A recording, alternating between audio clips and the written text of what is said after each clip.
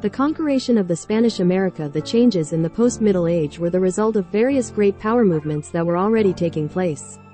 The arrival of the Spanish in America, for example, in 1492, started a process of territorial occupation throughout the new continent, and several superpowers of the time began to take interest in the region, such as England, Portugal, France, etc. The big question was that the territory was not inhabited, but rather, it had a range of diverse societies with political and social structures, meaning that no one arriving in the new lands would have an ease to settle in the region. Previously, as we know it, the expeditions that arrived in America were actually seeking trade routes to the India, in what became known as the period of the Great Navies. The Spanish crown, driven by the desire to undertake maritime trade with other commercially rich regions, began to offer rewards and prestige to those who volunteer for the exploration of maritime routes.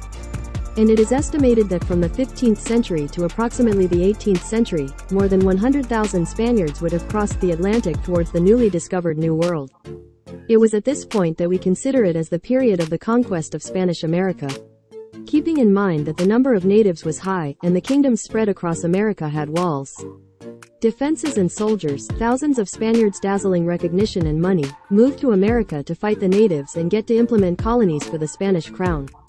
For a short time, there was some difficulty in conquering territories, but as more Spaniards arrived, more and more MSS at Cress occurred, because Europeans for the most part already used gunpowder, cannons and well-developed armor, while the pre-Columbian peoples still carried swords and arrows. Also, the then recent war against Muslims in the Iberian Peninsula gave the Spaniards great tactical knowledge of war.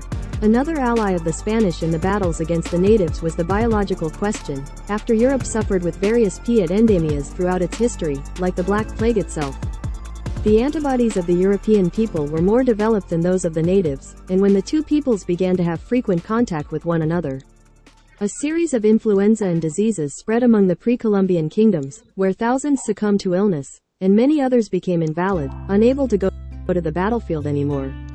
A third factor that was of great importance to the conquest of America was fear. This feeling has always been one of the most important for humanity, for warning that a danger may be near. But in the case of the natives, the fact of seeing men riding horses, animals that do not existed in the region, and fighting on top of animals, it gave real fear to the warriors who dared to fight the Spaniards. This series of factors turned the fight for America an unfair fight, where the violence employed by the Spanish side was totally disproportionate, where several times indigenous already surrendered were executed in cold blood. And there are reports of the Spanish break Bartolomé de las Casas, indigenous defender, that deal with this topic, as the excerpt to follow. His lieutenant killed many Indians by hanging them and burning them alive, throwing others to dogs, cutting off their hands, head, tongue, while they are at peace, only to instill terror in them, so that they can serve them and give them gold. While some figures like Bartholomew tried to defend at least the lives of indigenous people, the vast majority of settlers were unwilling to talk or attempt a friendly approach, and after the creation of Spanish colonies, very few natives had their lives spared.